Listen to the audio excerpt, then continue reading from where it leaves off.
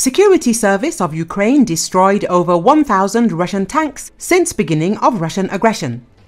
Since the beginning of the full-scale invasion of Russia on February the 24th, 2022, the fighters of the Security Service of Ukraine have eliminated 1,006 Russian tanks.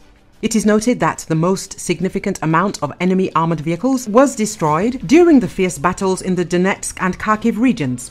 Using heavy armored vehicles, the aggressor often tried to break through the positions of the Ukrainian defenders and provide cover for the assault groups of the occupiers. In addition, the enemy regularly engaged tank formations to carry out attacks on the fortified areas of the defense forces in Zaporizhzhia, the Security Service of Ukraine's statement notes.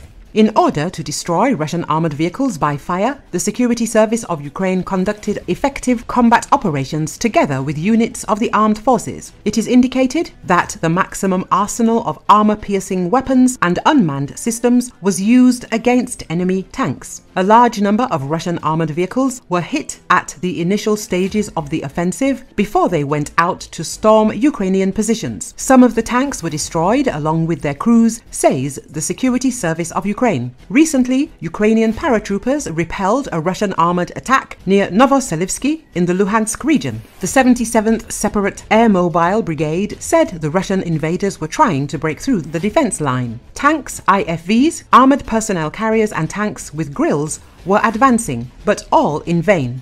The paratroopers were relentless in their destruction, remarked the paratroopers. For the recent assault, the Russian command used T-90A, T-72B3 and T-72B tanks, which were equipped with protective grills. However, the Ukrainian military managed to stop the invaders and destroy these tanks. To stop the tanks, various means were used. Then the tanks were finished off with the help of attack drones. It is located on the outskirts of the Luhansk region, near the border with the Kharkiv region. The nearest large settlement nearby is Svatov, which is less than 15 kilometers away. All residents have left the village and there are no more living conditions there. All the houses in the settlements were completely destroyed.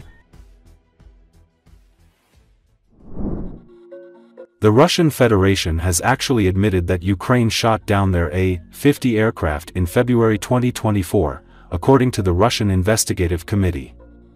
According to Russia, the committee chose a preventive measure against Ukrainian Colonel Mykola Zaiman. It was he who allegedly ordered the destruction of the Russian A-50 aircraft. According to the Russians, the A-50 was allegedly not intended for combat operations and was not armed.